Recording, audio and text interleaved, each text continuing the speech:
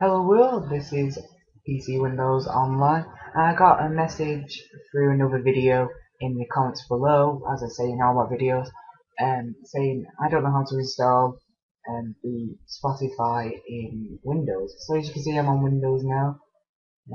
It doesn't look like the normal Windows because I changed the colour of it, but it is Windows. It's Windows 7. So you need to go to the website called Spotify. It depends where you live. If you're in the USA, it'll be Spotify USA, obviously. Here it says UK, but it'll be USA or US, something like that. And then you come to this page. Now, if you've made an account, or if you haven't, then if you haven't, you need to make one. So you need to click Get Spotify, and then you need to go to Open, and then Free to Use. And then it'll come up with this free to use bit, and you need to put your username and password into there. And then it'll come up with a new page so you can download it. Now the other option is if you've actually already got an account with them, you can go to download Spotify, and there you have it.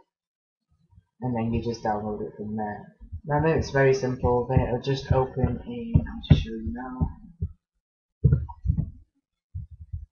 And then it will just open like this, and then you need to remember your username and password, what you've just put into the web browser, and then press OK, and then it should load up with all the with this what's new, and then that's about it, all you have to do.